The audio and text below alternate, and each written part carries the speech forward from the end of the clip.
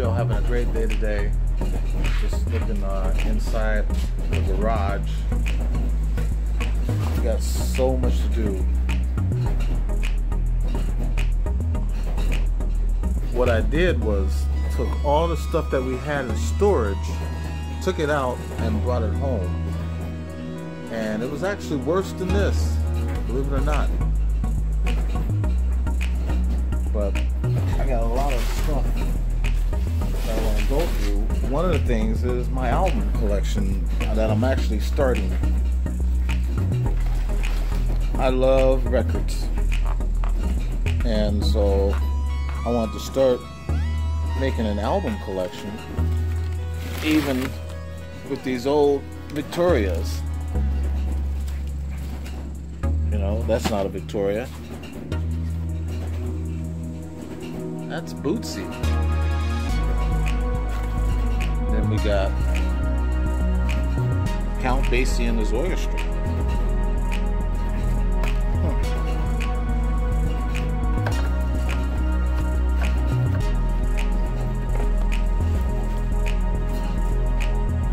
I got some Diana Ross.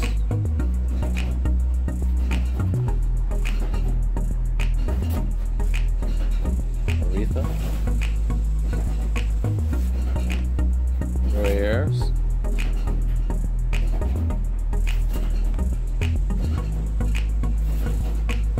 Michael Henderson. One of my favorite records that he did back in the day was Wide Receiver. Old school, my group I grew up on from my hometown, Switch. It's Philip Ingram, Bobby DeBarge, Thomas DeBarge, Greg Williams, Eddie Fluell, Jody Sims. Everybody knows this album. I Call Your Name. Good album. If you're born back in the 80s, you remember this one. Lisa Lisa and Cold Jam. Damn, look at the edge of it. Got some staple singers going there. Speaking of Philip Ingram, this is his brother James Ingram. He's always been a solo artist. Who can forget Ray Parker Jr. and Radio? And you can't change that. No, no. Of course, I got some good old Roger.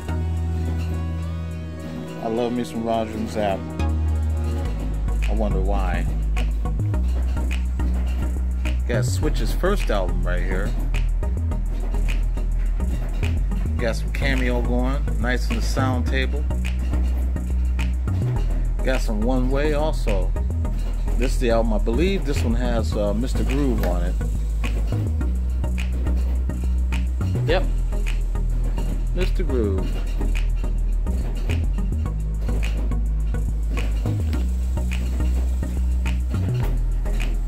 This is a 12-inch album of the Gap Band. They did a song called Shake Your Leg, dub version. Didn't really sell well, but it was a good dance tune. And I got the Isley Brothers, of course, Winner Takes All. Came out back when I was like, I want to say 15, 16 years old. Got the Imperials also. You don't know who the Imperials are. They were a white gospel group back in the early 70s. We got Andre Simone. If you don't know who Andre Simone is, he was actually one of the original background vocalists for Prince back before he started the revolution. Actually, it was probably around the time he had the revolution. But he was one of the artists that was with him back in that time. I think it was around after Prince did the 1999 album that Andre Simone left him and decided to go solo. And I got Gregory Abbott. I know you remember this one. This is the album he did with Shake You Down. He did another album, but it didn't really go that far. Not as far as this one. But that's his very first album. And I got the Zapp 3 album. this is actually, besides the first album that they did and the second album, this one was actually the one that really put them on the chart. When they came out with Heartbreaker, actually, yeah, they came out with Heartbreaker and I Can Make You Dance.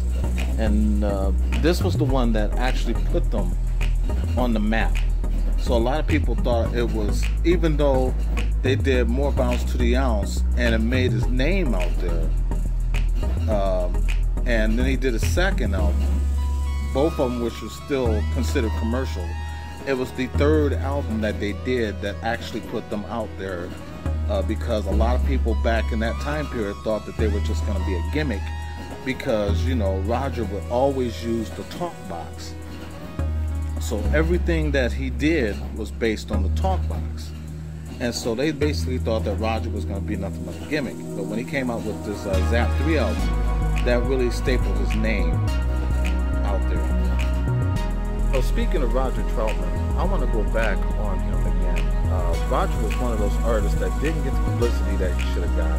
And he worked with so many people in the music industry, from Snoop Dogg, Ice Cube, even NWA, to even Shaquille O'Neal and a young lady named Smooth in Florida, when she did a song called Strawberries. If you have never heard of it, look it up here on YouTube. They used a samplet of Computer Love.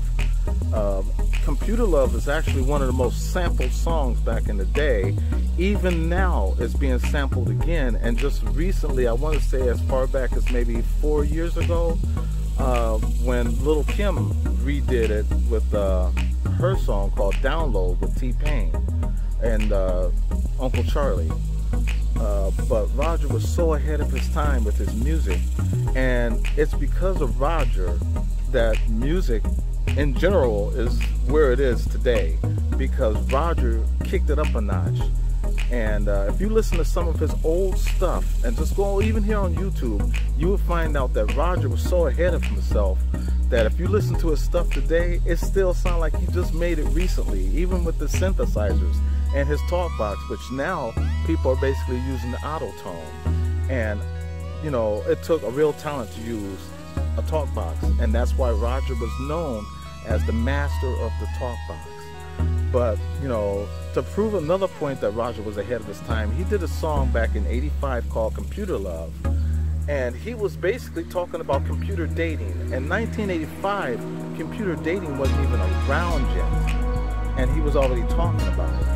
And it didn't, as a matter of fact, computer dating didn't even really appear until '92. But Roger was talking about it in '85. So that tells you how far advanced Roger was. Even with the talk box, he's worked with so many people, Stevie Wonder, on down the list, you know.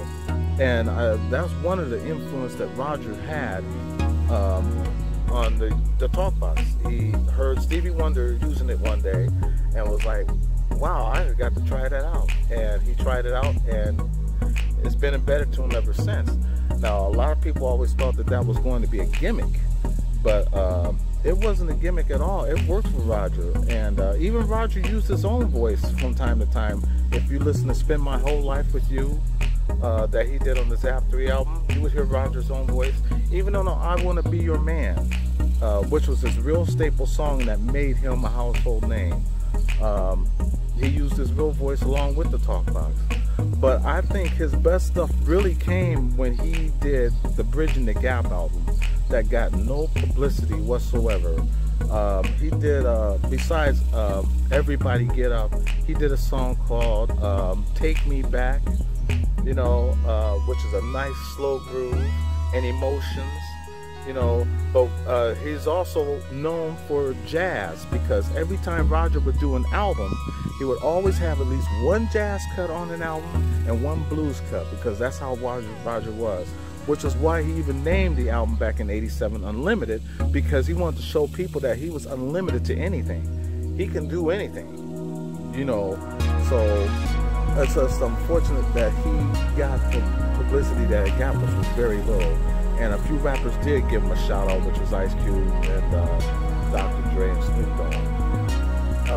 They did a tribute album to him called More Bounce, which was spearheaded by Rule of the Licks, and you know, a bunch of artists on that.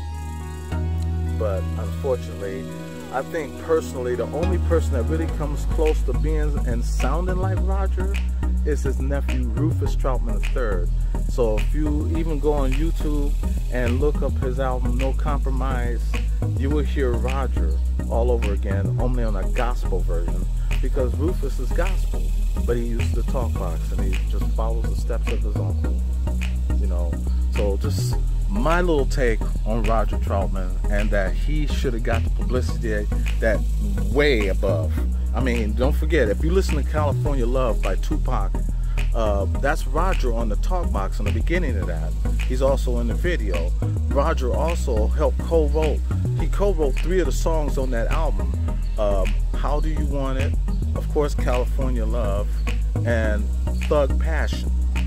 Those are songs that Roger co-wrote with Tupac, you know. So, and I'm just talking music wise, you know, so just something for you to listen to. And I'm quite sure that Roger had did many other songs, but unfortunately the family has not put them out. And I think if they was to put them out now, Roger's name would be back up there again. There'll never be another Roger Troutman other than Rufus. That's the closest to it. I mean, there's a guy that named Mr. Talkbox. He's another one that comes close to being like Roger. But Roger was a 1 in a million. I've met him many times, had a chance to be around him, and it was worth it, you know. So just to give you a heads up, you know, check it out on YouTube. Check out Roger. Listen to his, especially the Bridging the Gap album, and then tell me what you think in the comments below. It was just, it didn't get the publicity it should have got, but I thought it was a great album. That's just my opinion. I love you.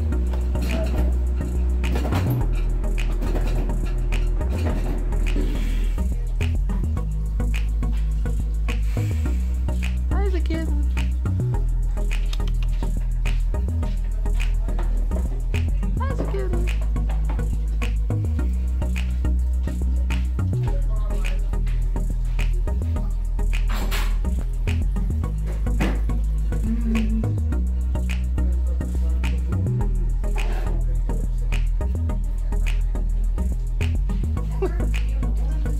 Got nowhere to run, huh, kitten?